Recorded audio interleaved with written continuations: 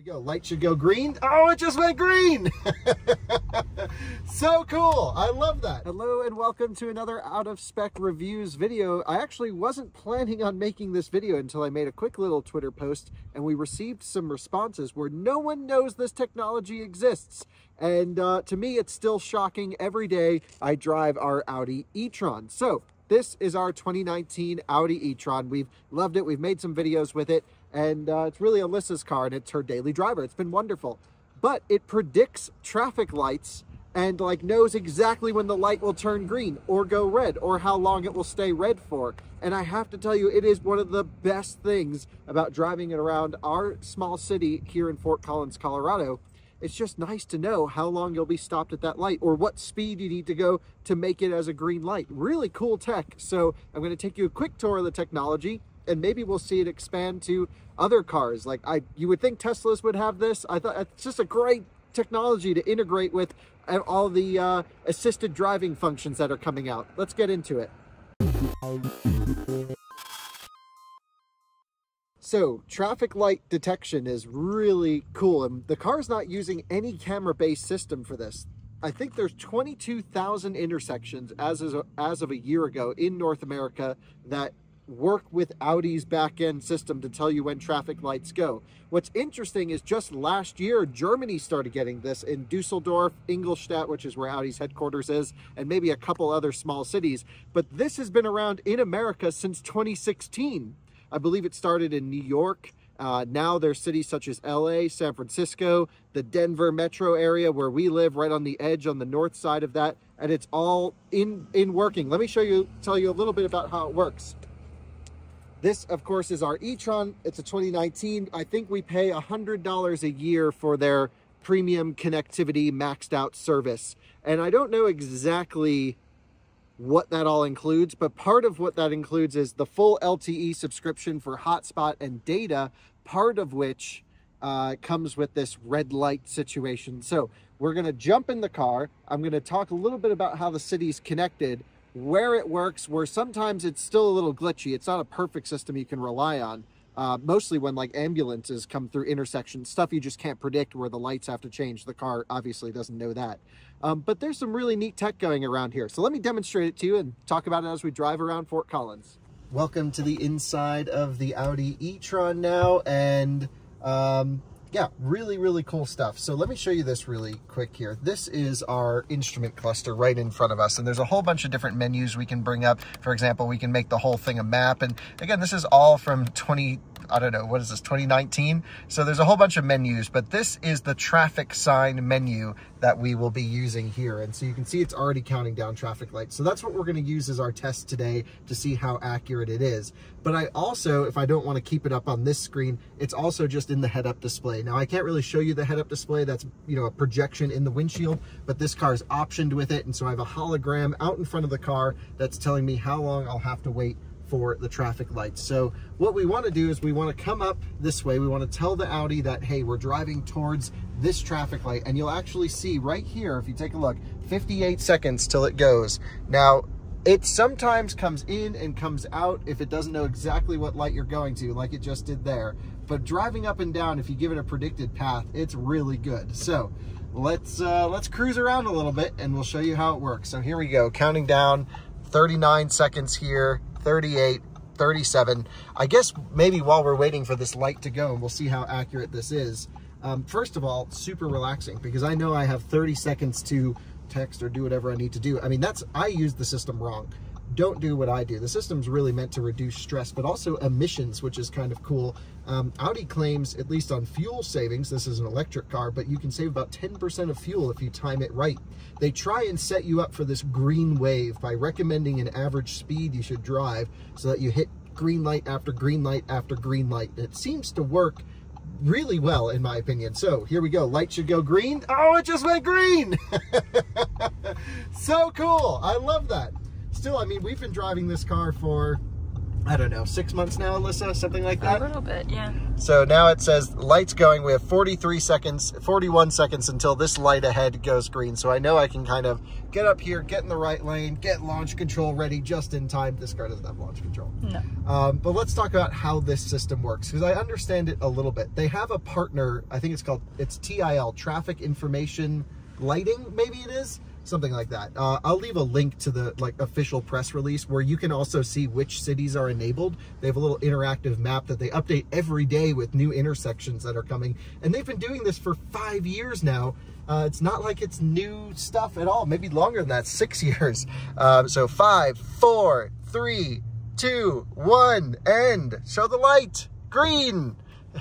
Oh, as this guy comes right in front of us and almost smashes into that Tesla. That was crazy. Don't drive like that guy. But what's interesting is it doesn't give you the last 3-second countdown. So now it says 37 seconds until this light goes. So Traffic Information, TIL, whatever this service is, basically takes all of the data that Colorado Department of Transportation, in this case, or Fort Collins City, is basically managing their entire network on an off-grid base to control traffic flow. That's all sent to Audi's partner, which then beams the signals to the cars. So we pay for the connection to the car, which allows this lighting service to work pretty well. Now, occasionally we have noticed some glitches with this, like I've mentioned. For example, especially with ambulances or even with nighttime, when the lighting stuff is moving around based off of what cars are sitting in a certain space. And I've noticed the car reacting where, like, I'll see someone coming up to a turn light on the other side where it has to rework the lighting at the intersection at night, and the car goes, oh wait, actually it's not going to be green anymore, you shouldn't do that. So right now the car has said green light, we're good to go ahead, and it recommended a 25-mile-an-hour cruising speed, and that way we would hit the next light when it's green. That way we don't come to a stop and we can coast. Now obviously there's traffic conditions along with that. Right now it actually says if I go 40 miles an hour, 35 miles an hour, we should be able to make it. So let's see what it's saying. 30. It's thinking we'll be able to make this light, but I don't know. It's not looking like it to me. I'm gonna say, sorry Audi, you're wrong. There we go, it's green now. So maybe it's like if you just get up to the edge. Of course traffic conditions play a part in it. To me, the most useful thing isn't the speed recommendation to make the green light, it's to tell me how long the red is going to be there for. I love that feature. And so, yeah, the cars are beamed. Now, what happens when the car loses signal to the LTE connection? My understanding is Audi can actually do its own algorithms based off of where cars are parked around a city, if there's enough of them, and beam that to other cars and make predictions.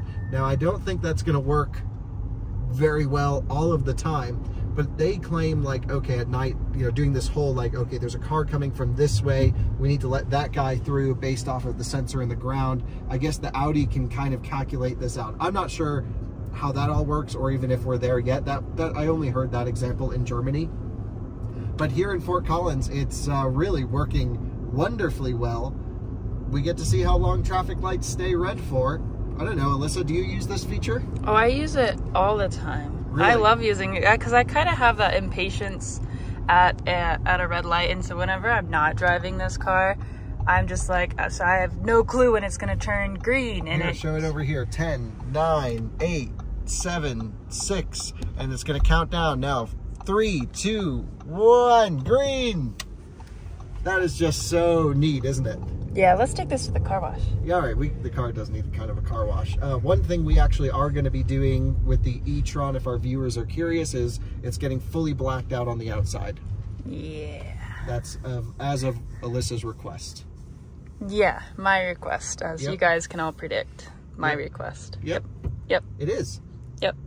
So, yep, fully blacked out e-tron. It'll look great. Colton's going to be wrapping some stuff and getting it, paint corrected and all that stuff. So we'll have a whole series on that on our out of spec detailing channel. Check that out if you're interested in car detailing. But there you have it. I don't know if there's much more to say other than this technology exists. I've only experienced it in Audis up to this point, not in other vehicles. I know BMW has something similar, but I think Audi's really got it. And again, it's been around since 2016. how nice would this be if it's integrated with some of the FSD stuff, light screen when the car says it's really good.